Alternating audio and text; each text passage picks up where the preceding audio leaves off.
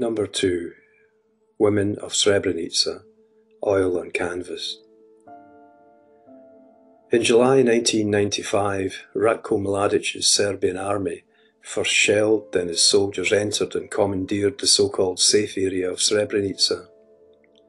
Over 30,000 Muslims ran towards the UN Protection Forces Potocari headquarters, hoping that the Dutch peacekeeping soldiers would protect them.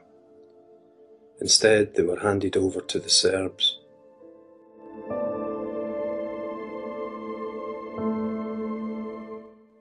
The men tried to escape through the surrounding hills but were quickly captured and murdered. Many women were raped and robbed before their children and the very old were sent out of the area by buses, trucks and on foot to the nearest safe area, Tuzla, over 60 miles away.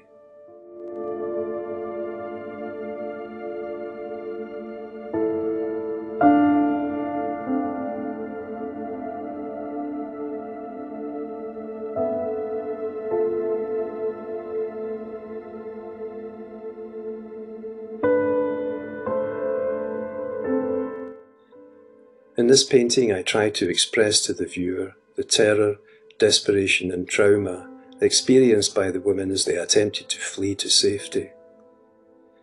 There are only a couple of younger men in the painting. They are barefooted and beaten as they support a wife or a sister to safety. If any men were found in a bus by the Serbs, they would be murdered. I included a half-starved little dog in the painting to demonstrate that when non-Serbs were ethnically cleansed in Bosnia, their pets and animals had to be left behind. In 2022, I donated this painting to Memoriam Nuremberg trials in Germany.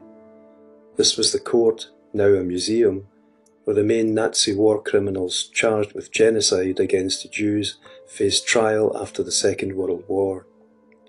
In 2020, I was invited to speak in this place about the genocide in Bosnia.